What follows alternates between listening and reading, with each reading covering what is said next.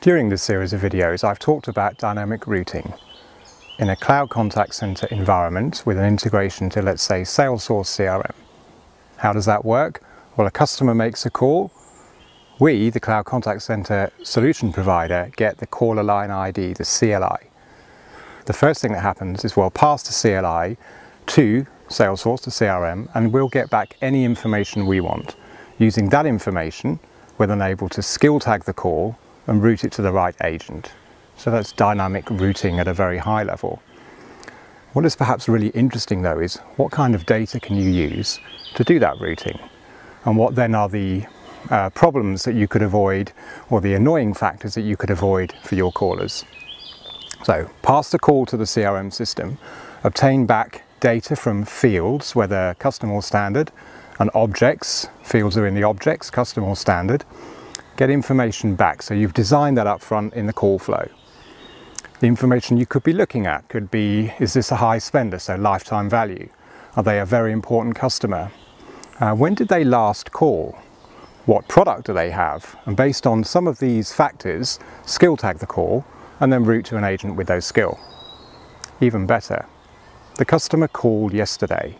That call is logged in an activity record, and we'll know, because Salesforce will tell us, who they spoke to, which is the agent.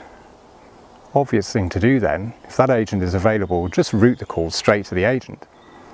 What if they raised a case? So maybe they went online to a portal, and there is a case open in the CRM system.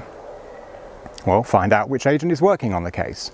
More than one case, or which the highest priority one, or the most recent one. It doesn't really matter.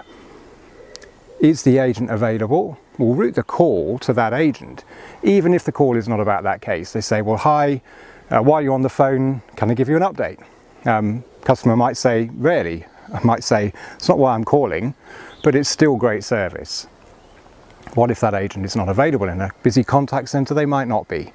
But now we know the case.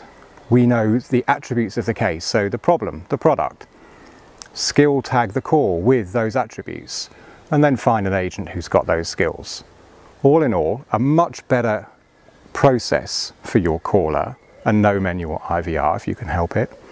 Agents are happier too, because they're getting customers who are happy, calling about things that they know about, and financially a better solution too, because you've got far less call forwarding, less repetition, customers don't have to repeat themselves and so on. Dynamic routing.